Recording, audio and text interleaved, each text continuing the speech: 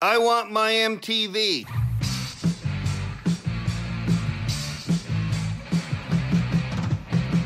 Hi, this is Ron with Wheel in the Sky.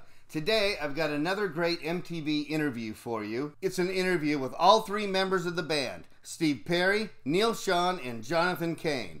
The only one you're going to see in this interview, though, is Steve Perry. The other two are off screen. Steve Perry is talking about the Raised on Radio documentary and what you're going to see in it, what it's all about, and things like that. It seems the Frontiers and Beyond documentary was a great success. It was on home video and played on MTV, and now they're trying to replicate that by making a new documentary about the new album, Raised on Radio. This one was not released on home video. It only played on MTV, so it's a little bit harder to find, but I'm sure you can find it here on YouTube. So here's Mark Goodman with the interview, and take it away, MTV.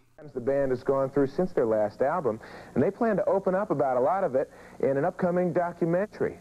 There was an awful lot that went on in our lives. Like John was just saying, that I think the documentary, when it's all edited together, will explain what can happen to a rock band and to people's personal lives, which influences their professional lives. And you know, we're not oblivious to life's hatchets. You know, they come to us too.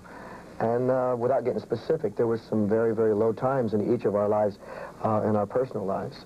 And I think the documentary is going to probably clarify for those of you who would like to know just what happened to us.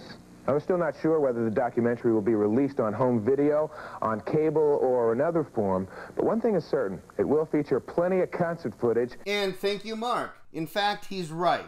The Raised on Radio documentary has plenty of concert footage. In fact, it's the only place you're going to see the 1986 tour. There really isn't any other videos of the tour. I'm sure if they went to Japan like they were supposed to, there might have been some concert footage that we'd be able to see and share, but we do have some bootleg live performances, so we get Jailhouse Rock and things like that.